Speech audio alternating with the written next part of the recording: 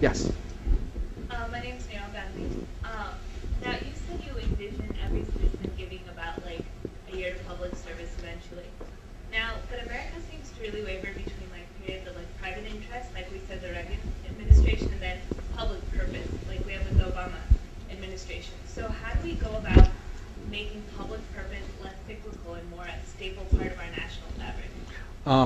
That's a great point, and I actually just wrote a piece for the Huffington Post, which I gave, which actually talks about that. Arthur Schlesinger had this whole cycles of history theory about exactly that we go in these cycles. I actually think it's sort of a chicken and egg thing.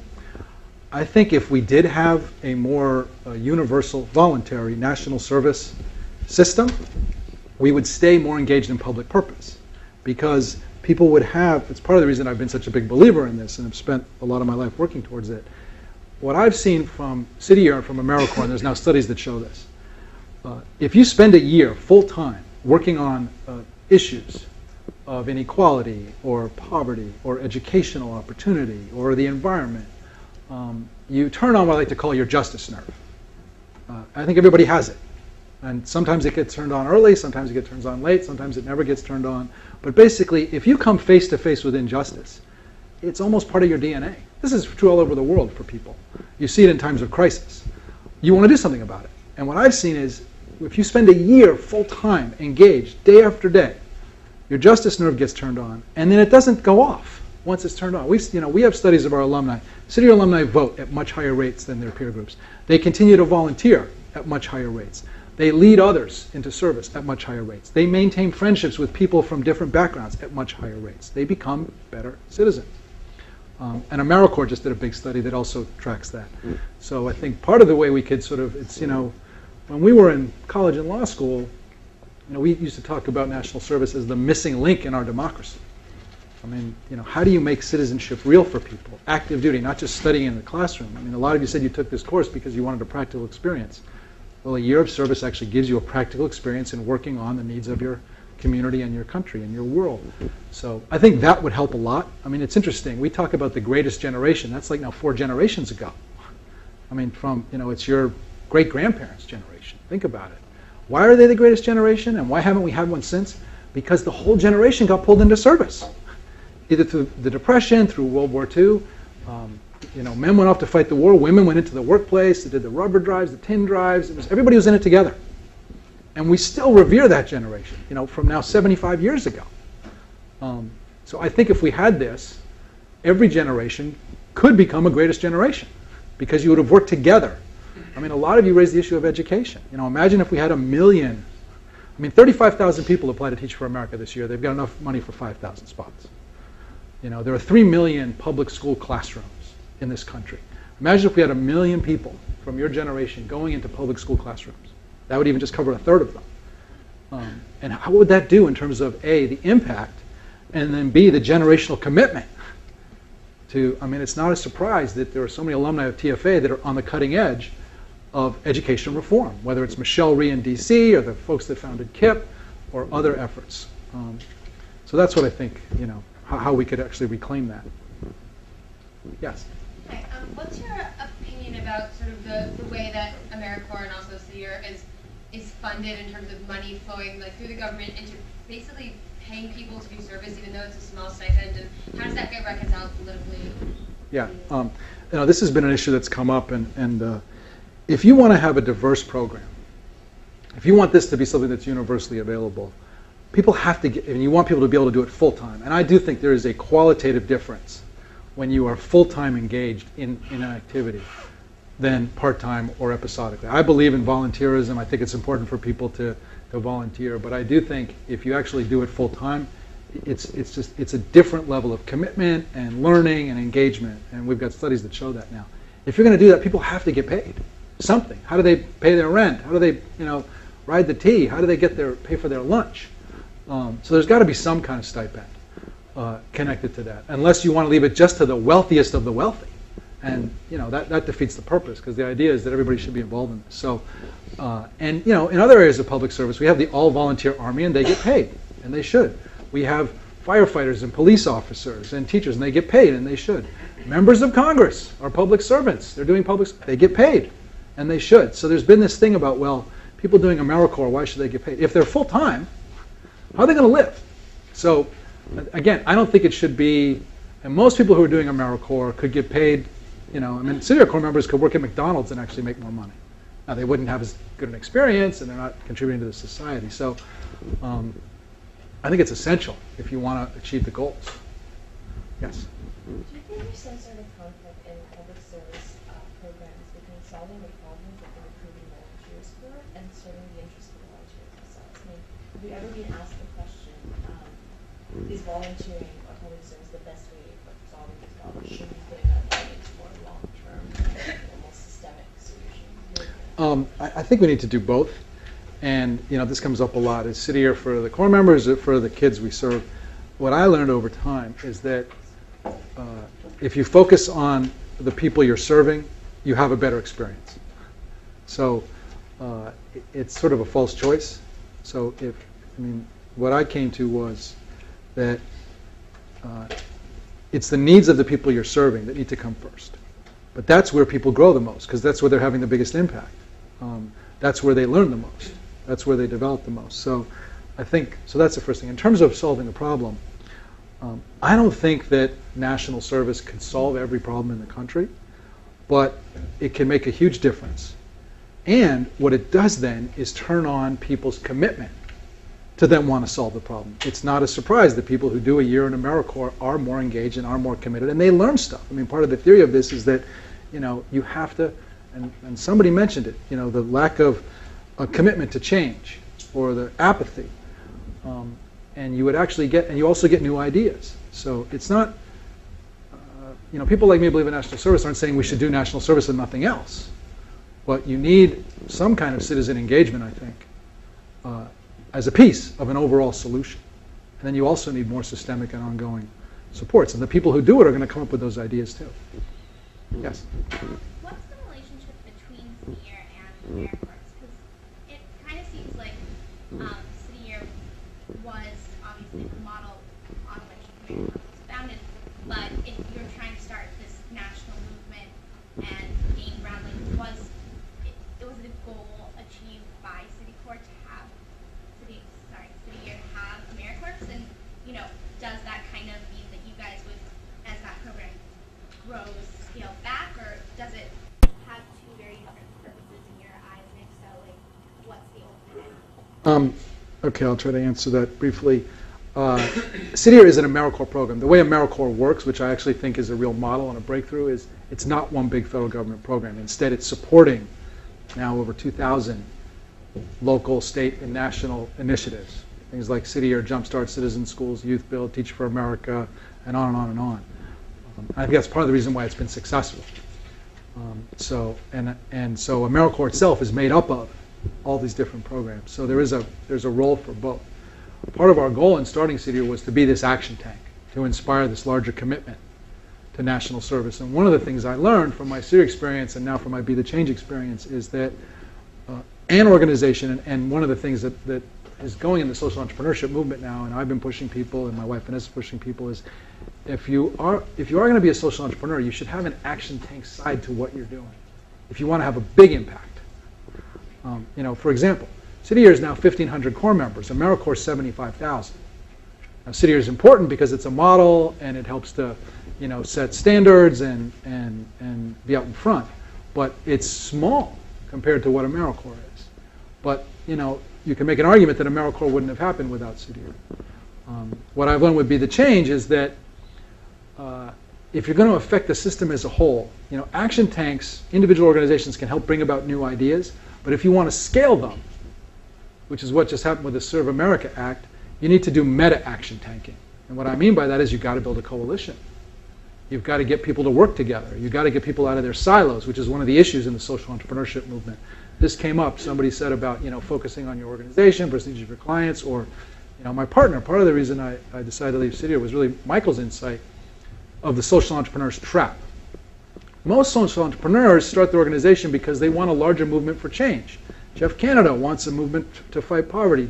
Wendy Kopp wants a movement for education reform. Dorothy Stoneman wants a movement for opportunity for disadvantaged young people, for example. Michael and I wanted a movement for national service. But as soon as your organization starts to grow, more and more of your time and energy gets focused on, by necessity, building your organization. You got to raise the money, you got to take care of the board, you got to take care of the clients, the core members, etc. You have less and less time for the movement. And so part of my goal would be the change was to make it easy. I don't have to worry about the $60 million city year budget anymore, or the 1,500 core members, or the 75,000 children that we're serving across the country. So I could focus on the movement full time, and then make it easier for other social entrepreneurs and practitioners to participate in the movement. So, I think you need both, basically. Yes? You mentioned earlier that you sort of saw there being a place for degrees in social entrepreneurship and encouraging people to sort of become the next great social entrepreneur.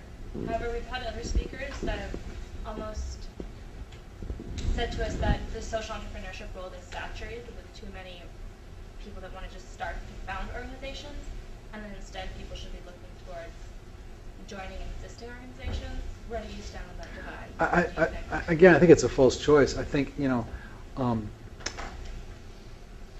there aren't too many people trying to start organizations. I mean, think of all the issues and all the problems. And again, think of all the people that start small businesses in this country. I mean, I believe in entrepreneurship as a key strategy to make change.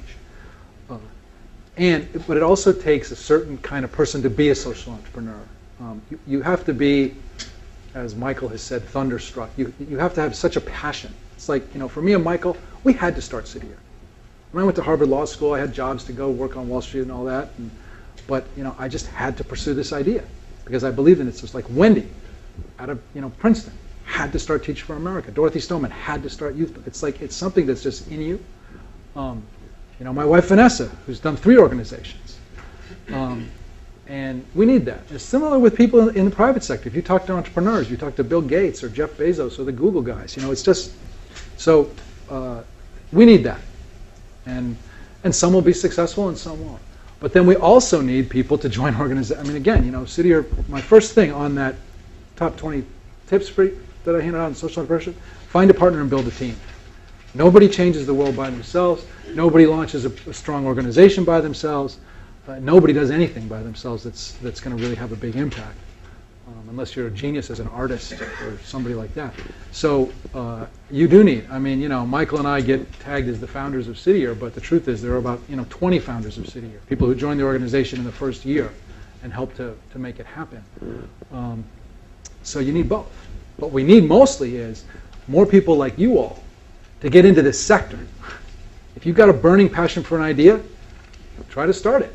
If you don't, then pick an issue, an organization you care about, and try to grow it. We need both. Yeah. I found the interplay you identified between service as a distinctly national democratic way of engaging the country, the way that we conceive of problems as global problems, really interesting.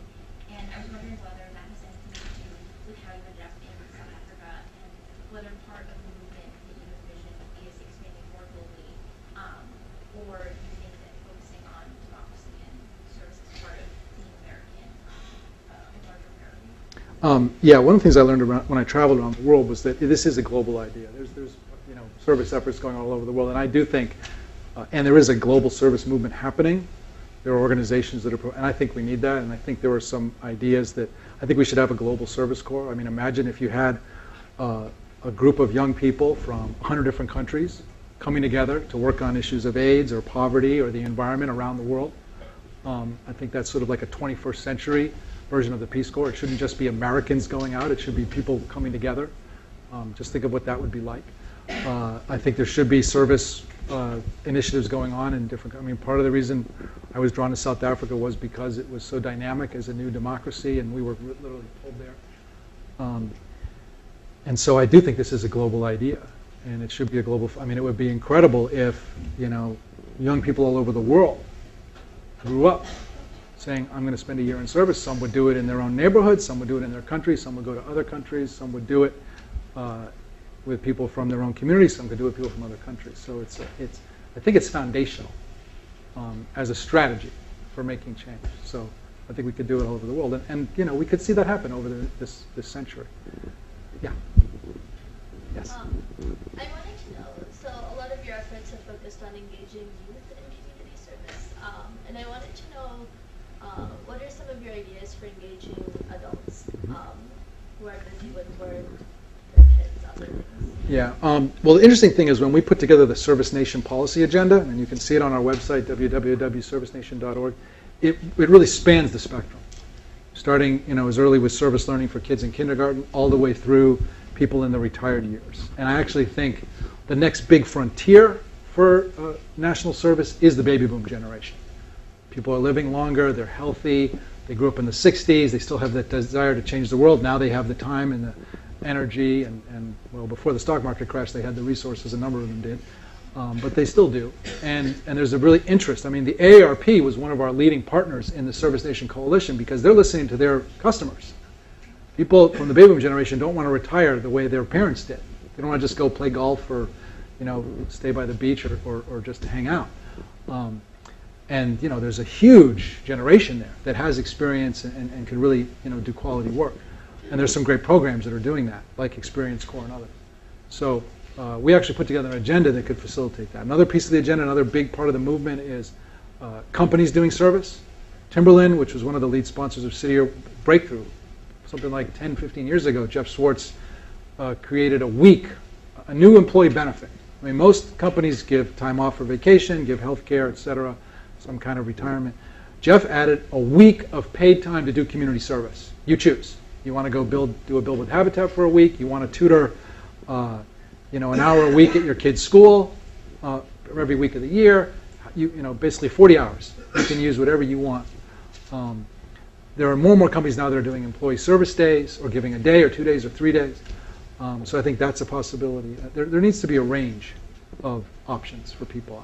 I'd like to get to a day in the country where when people meet each other, people often talk about their interests, their family, their work. People would ask, where do you serve? Because it's just become so universal. Everybody's serving somewhere as part of just their ethic. Yes? So you said you spent a year traveling and wanting to meet social entrepreneurs. And I'm wondering how you prepare for something like that and how you find the people and how you track them down if we want to go out and meet these people too. Well, we had an advantage in that, we're both entrepreneurial, Vanessa and I, and because we'd started City Year and Public Allies, we had networks. We had private sector networks, so any company that had supported us and was operating around the world, we contacted them. We had foundation networks. We had fellow social entrepreneurs. A huge network for us was Ashoka. And I don't know if you guys have studied Bill Drayton, but he's the godfather of this whole movement. You visited the class. Oh yeah, that's right, I saw that. Yeah, Bill is a genius. I mean, I realized this. We interviewed at least 75 Ashoka fellows, and I realized Bill Drayton's a genius because to a person they were extraordinary.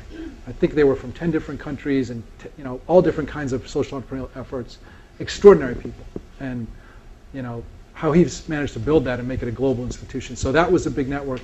We had friends in the media, so we had bureau chiefs from U.S. News and the Boston Globe and Wall Street Journal and others. We spent 2 months going through our networks.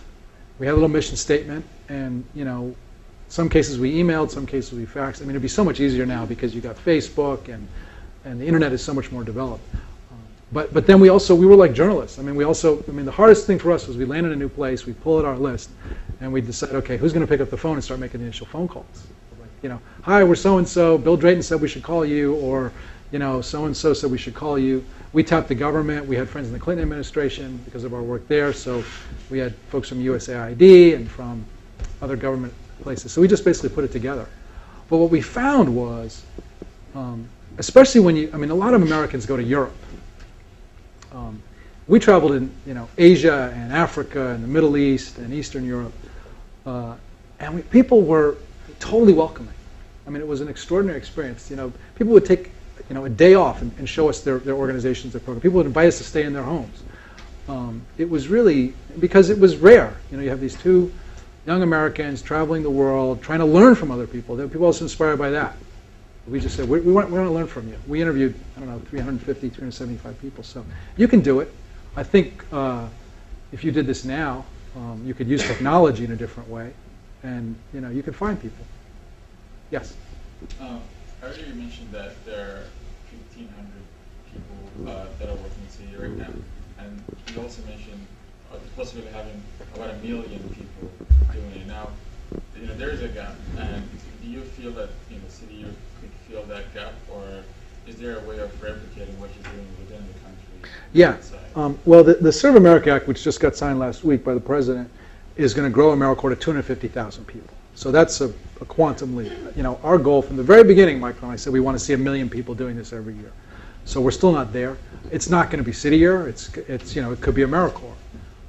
My hope is that as AmeriCorps gets to 250,000 people a year, every 4 years we'll have another 1 million alumni, that group will then help to lead to a tipping point where, and as we see the impact when we get to critical mass, I mean at 75,000 people it's not really at critical mass. Once we get to 250,000 people, the other breakthrough with the Serve America Act is that there are focused problem-solving corps. There's an education corps, an opportunity corps to focus on poverty, a clean energy corps to focus on the environment, etc.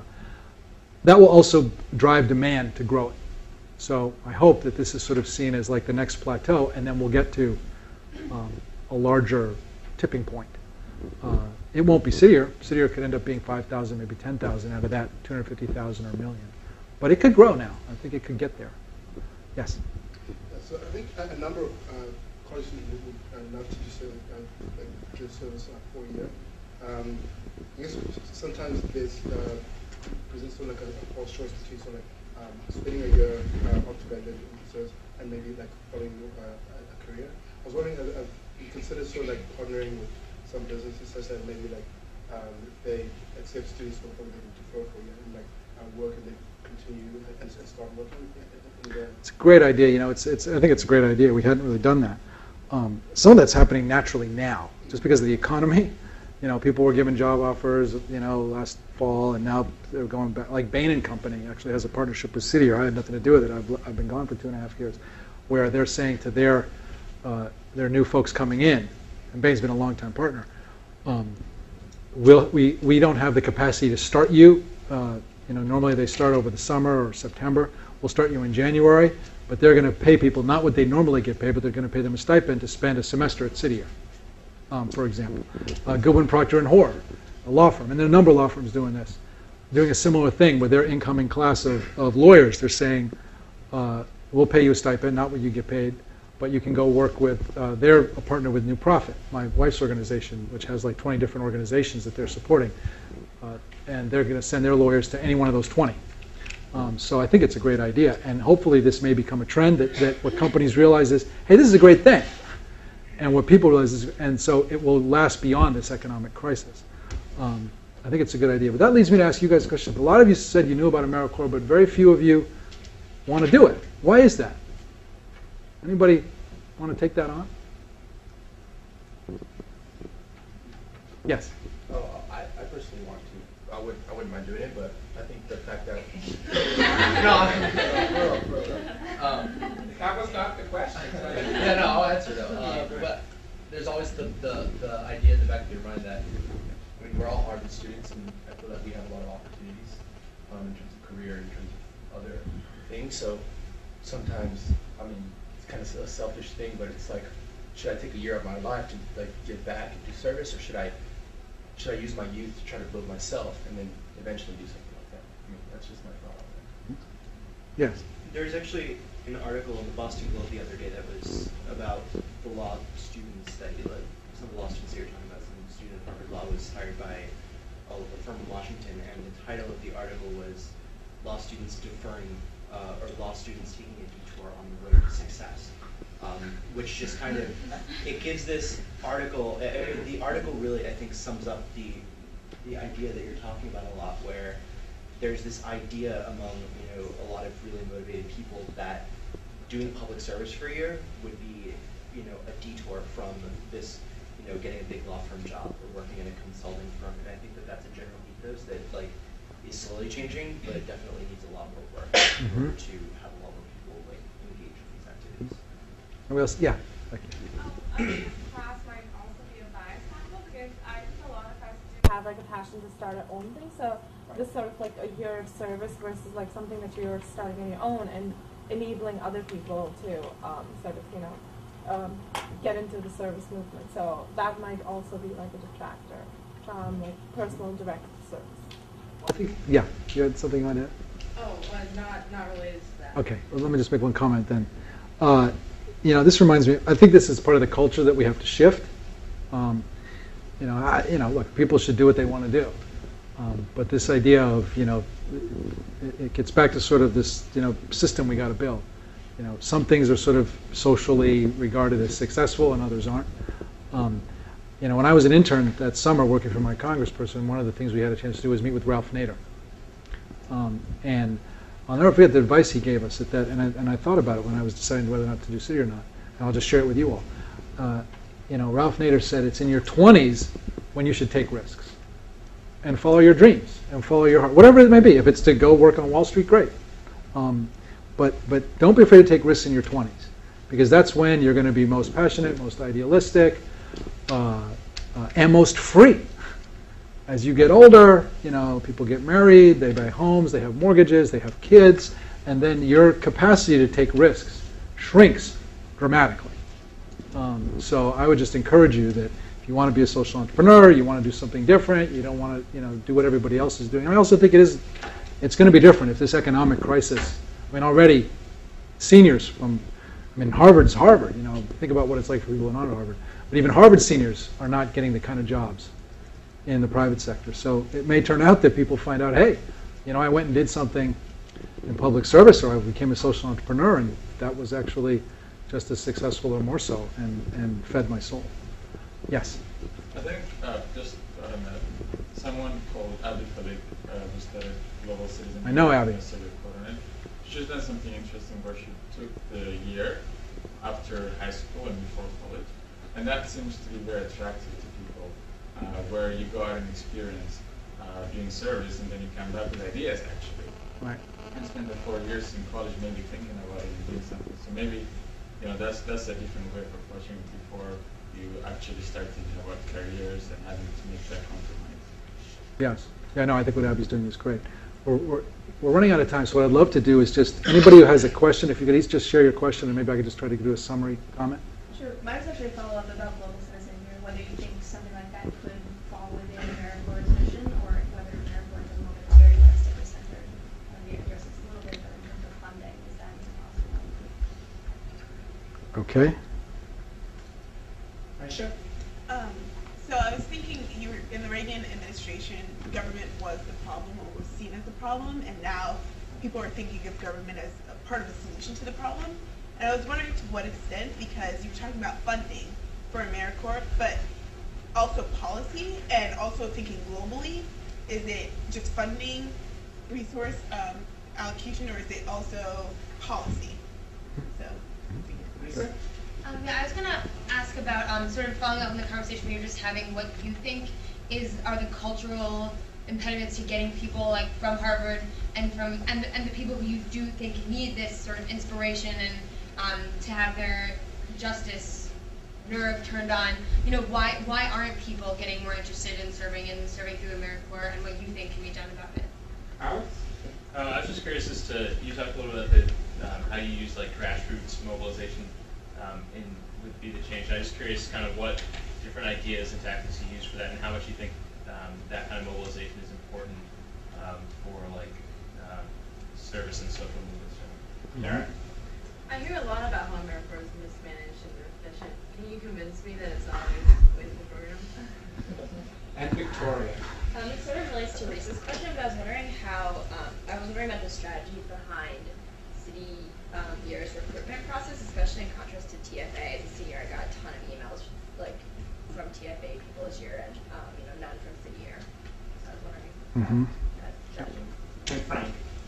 How do you reconcile the need for government funding for scalability and the volatility that you talked about? Great. Is that everybody? Okay. Is that it? All right. I'll try and go this quickly. Global Citizen AmeriCorps, I think we absolutely need that. We should have basically an international branch of AmeriCorps. It's not the 1960s, not the Peace Corps anymore. There's a ton of international NGOs, and in fact, that was one of the things I've been advocating for, is that we could totally expand the movement globally if there were, people like Abby should be able to get funding to do that. Government as a solution, new role for government. I wrote this Huffington Post piece. I think we need a new approach to solving problems, a new public philosophy, if you will. And I think I think we need to ask, for any problem, I don't think government is the solution, I don't think government's the problem. Government needs to be part of the answer, but not the exclusive answer. I think we need to ask, what's the role of citizens? What's the role of entrepreneurs, both private and social, because they help drive change and come up with the new ideas? What's the role for the government? What's the role for the private sector? And what's the role for the nonprofit sector? Holistic solutions are going to take all five. And the government's role, I think, is crucial in that, both to help set the standards, the rules of the game, set big aspirational goals, but not to be the one that's driving, the delivery mechanism. Because I think government is bureaucratic. I've learned that.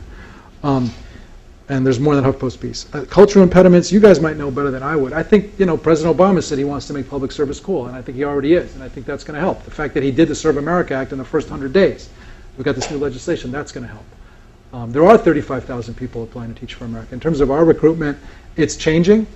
The difference between City Year and Teach for America, one of the differences, Teach for America doesn't run a program. It's a recruiting vehicle, basically. So their whole effort is to recruit you and then place you. City Year is both recruiting people, and then we run. We have teams, so it's harder to do it. That's partially an explanation. It's not an excuse. But it's also changing. I mean, we've learned from TFA, and I think you're going to see more efforts coming. We just did a rebranding campaign, and that'll hopefully get better. Grassroots mobilization is essential. We did, internet stuff. We did this big day of action. We leveraged the coalition. I think that's key for any type of change that's coming. I think the Obama election is proof of that. They ran the best grassroots campaign in history, and it's a big part of the reason that he won. Not the whole reason, but it's a big part of it. How is AmeriCorps not wasteful? It's going to take more than 2 seconds. There's studies that have shown that for every dollar invested, there's $3 return. If you look at the alumni studies, if you go to the corporation website, there's been, there are people who are opposed to AmeriCorps, so they pull out like the examples where it's not worked or been some money's been wasted. You can find that in any government agency. I think part of the proof in the pudding is that we just did the Serve America Act to grow AmeriCorps, threefold, and had huge overwhelming bipartisan support. Enormous. 79 senators for, only 19 against. 275 House members, 449 against. So, and if you talk to people around the country who actually work on these programs, you'll see the impact. But that's probably a larger conversation. Did I get everybody? Alan, thank you very much. Thank you.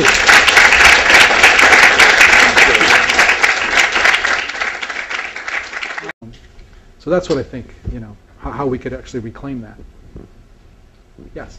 Hi, what's your opinion about sort of the way that AmeriCorps and also City Year is funded in terms of money flowing through the government into basically paying people to do service, even though it's a small stipend, and how does that get reconciled politically?